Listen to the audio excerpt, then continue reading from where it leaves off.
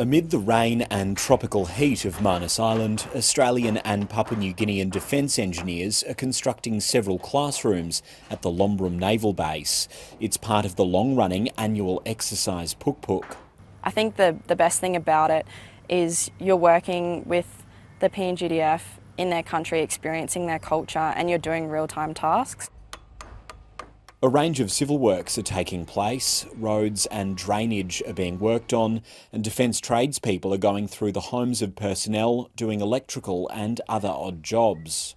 The families and everybody is so excited to see the regional battalion, especially the classrooms have run down, but the boys are working here that will bring a very big impact to the people. The community and the kids are so lovely, they get around it, they help us.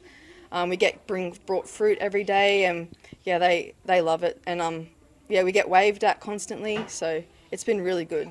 The naval base looks very different to a few years ago when it was home to an immigration detention centre. Australia is funding a major redevelopment here, due for completion by late next year. Lombrum will house a fleet of Guardian-class patrol boats gifted to PNG by the Australian government. And it's hoped the base will eventually host an Australian contingent and facilitate better cooperation between the two countries. There are opportunities for us to do more training out of there and base deployments and operations if that suits the needs of the Papua New Guinean government. Australia's Defence Cooperation Program with PNG is the largest it has with any country. A bilateral security treaty was announced earlier this year to create a legal framework for current and future activities in the region.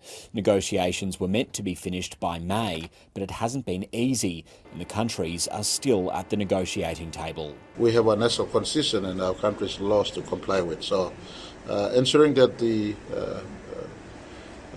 treaty that we will sign is legally compliant on our side as well as is legally compliant on their side. We're hoping to conclude negotiations shortly, but I'm not going to put a specific month on it.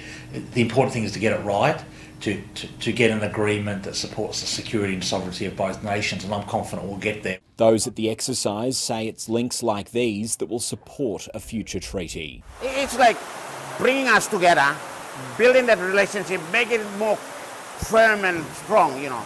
It's all good to have an agreement between nations at that national security level, but unless you've also got the people-to-people links and you understand each other genuinely, then it doesn't work as well. Building common ground while negotiations drag on. Tim Swanston, ABC News, Manus Province.